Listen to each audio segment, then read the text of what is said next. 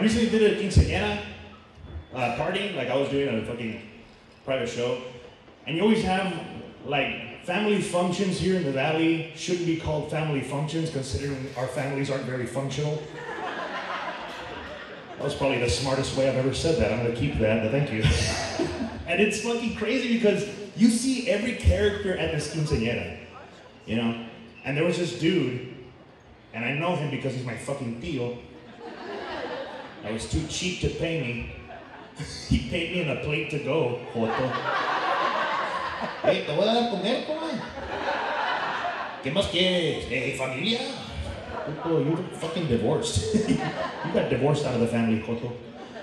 And it's crazy because like he's played with every Tejano band like since the 80s. He's always been like a roadie. He's always been fucking like bass player, keyboard player. He's always been in there. And when he gets too drunk, he wants to start fights. But him starting to talk shit is really stupid to hear because he's heard so much Tejano music, he's just quoting old Tejano songs, picking fights with people. He's like, ¿qué pinche onda, culero? Órale, pídeme la luna, te la bajo a chingazos, culero. Dale, culero, ya te dije, Laura ya no vi aquí, culero, ya te dije. ¿Qué te crees, pinche estúpido romántico? ¡Cállate, puto! No, vieja, no trae nada, solo una patada, solo una patada. Dale, culero, se me está subiendo el colesterol, cállate, puto. No, vieja, ya te dije, puto. Laura ya no vive aquí, culero.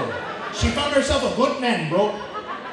Simón, hey, el chico de apartamento 512, bro, is gonna take real good care of her, bro.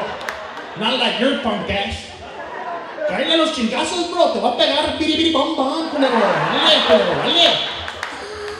And the guy's like, bro, tell your uncle to calm down, no quiero problemas. He's like, hey, that's what I thought. Like,